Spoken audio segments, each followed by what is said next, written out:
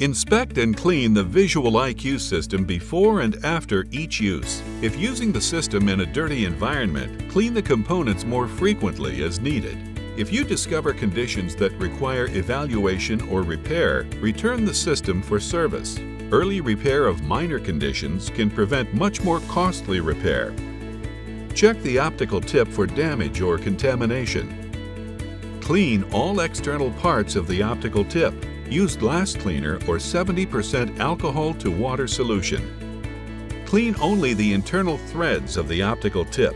The internal optical lens should only be cleaned when troubleshooting an optical tip that provides poor focus.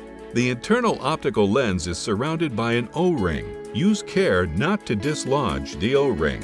Do not use a cotton swab to clean the inside of the 3D phase measurement tips, or damage to the tip may occur. Check the probe for damage or contamination. Look for excessive wear in the bending neck, loose strands of the braided weave, or separation of the bonding joints.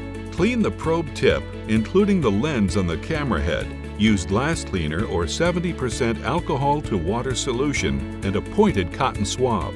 Clean the rest of the probe, including the insertion tube. Use a soft cloth dampened with glass cleaner or 70% alcohol to water solution. Disconnect the power cord from the power source. Check for damage or contamination, including any bent pins on the electrical connector.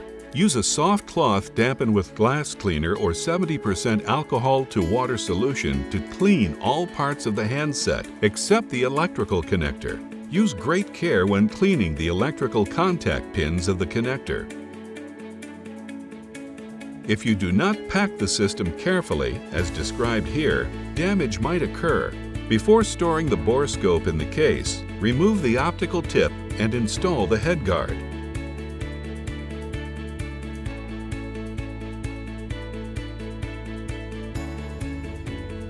The insertion tube is held in the case's internal storage reel and is accessed through the orange funnel shown here. Be sure to straighten any loops or twists in the insertion tube before feeding the insertion tube into the funnel. When packing, insert the insertion tube before installing the handset. Battery must be removed prior to installing the IQ in the case. The insertion tube's rubber strain relief base should be routed through the case's curved passage shown here. Install the clamp in the orientation shown here.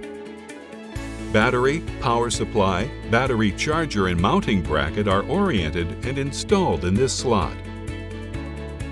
The rigidizer and the tube gripper goes here. And the tip adapter case fits in this slot. AIT offers the most complete range of remote visual inspection equipment anywhere. With a sales and support staff that have an average of 20 years industry experience, you can be certain you'll receive the best solution for your inspection. To learn more about purchasing or renting the Mentor IQ Measurement Borescope or any other inspection products from AIT, visit AITproducts.com or call 321-610-8977.